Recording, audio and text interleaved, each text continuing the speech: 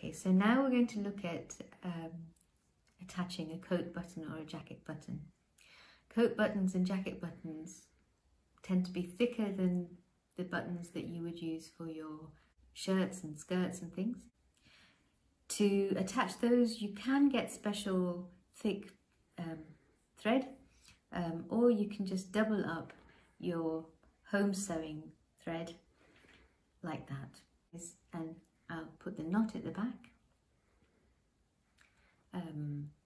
to secure, and we're going to first introduce it at the back and put the button at the place that you need it, and we will then do the cross as before.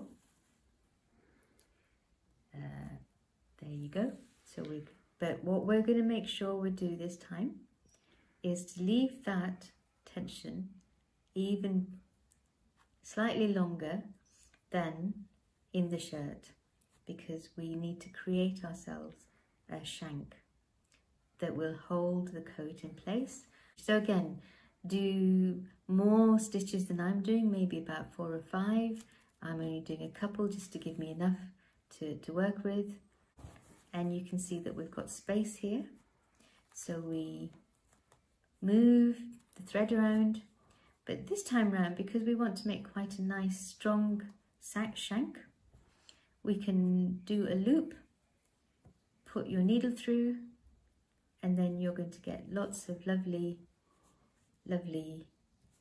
strength on your shank. Cut your threads, and that's your button on your coat.